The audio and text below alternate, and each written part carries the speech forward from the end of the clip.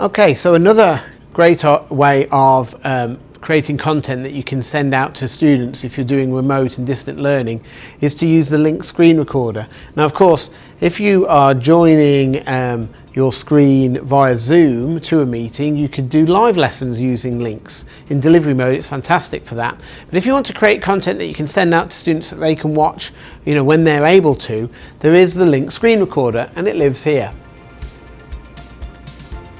So when the Lynx screen recorder comes on, it will capture everything that you're doing on the screen.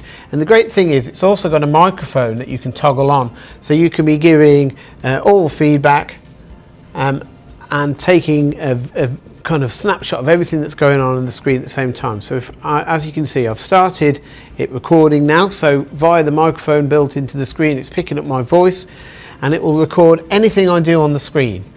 So if I just move that somewhere a little bit out of the way, I'm going to go full screen with this presentation and go into delivery mode. So what I could do now is I could tell the story of Goldilocks and the three bears. Goldilocks skipping through the woods, sneaking into the cottage. Oh no, the three bears have come back. Baby bear just wanted to check on his precious chair there. And of course Goldilocks is going to sneak through them all, be munching on some porridge, and eventually cause lots of mayhem before jumping out of the window and running screaming into the woods. And the Lynx screen recorder will have recorded all of that. If I come out of full screen for a moment, I can even minimize Lynx and the screen recorder is still there. So now I could go to the web and I could search the web and I could demonstrate things to the students at home on the internet, and that will all be recorded as well. And for example, I can open up other programs, not just Lynx, so I could start to model some writing for the students.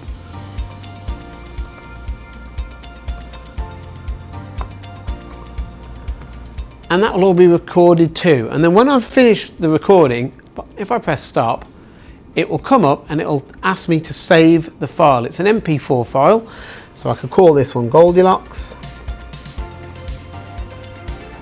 and save it.